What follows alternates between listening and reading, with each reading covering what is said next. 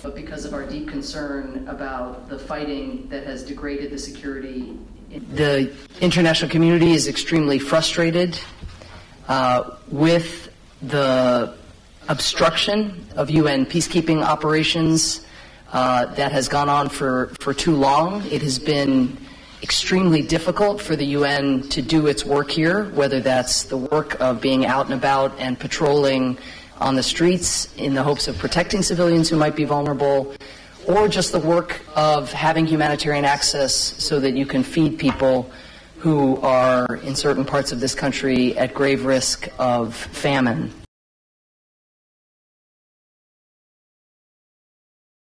We've all been very alarmed by the killing of civilians that has occurred and a surge in the reports of sexual assault being carried out against people in South Sudan, South Sudanese, in very large numbers, and also, of course, international personnel.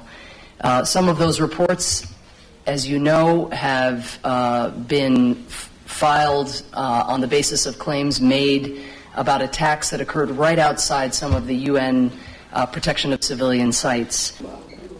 The important thing about this visit from our standpoint as government of South Sudan, the council, 15 different countries, with an opportunity to get away. The best way forward, the best way of averting further destabilization and giving that peace agreement a chance to take hold, giving the civilians a chance to receive the food that they vitally need, but more importantly to get back to planting and taking care of their own destinies.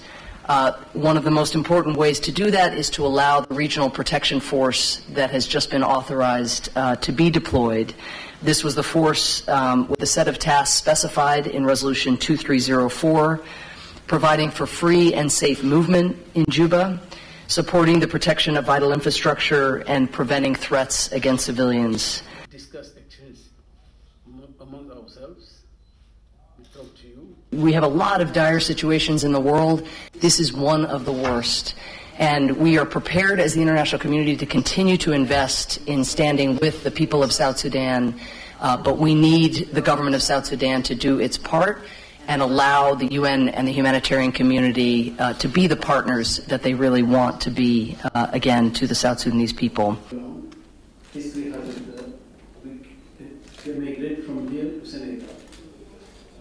When we were explaining our votes after the vote, this South Sudanese sovereign integrity was paramount.